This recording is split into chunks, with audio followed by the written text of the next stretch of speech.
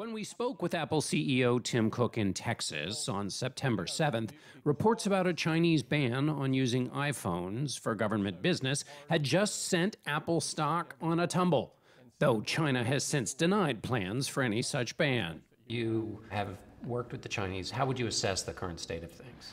We've been there for 30 plus years.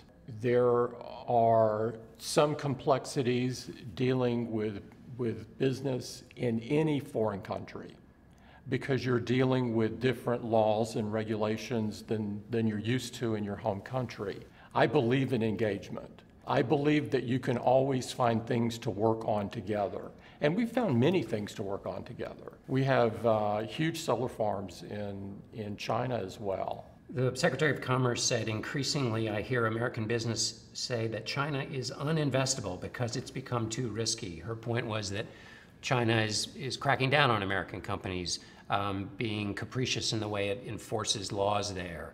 Have you seen any of that? I haven't seen that. Is your ultimate leverage with the Chinese that you have a huge consumer base in China? I don't think of life as leverage. I think of life as relationships and engagement. And, what we bring are products that people love, and we abide by the laws of the country that we're in. And so we respect their laws and their customs.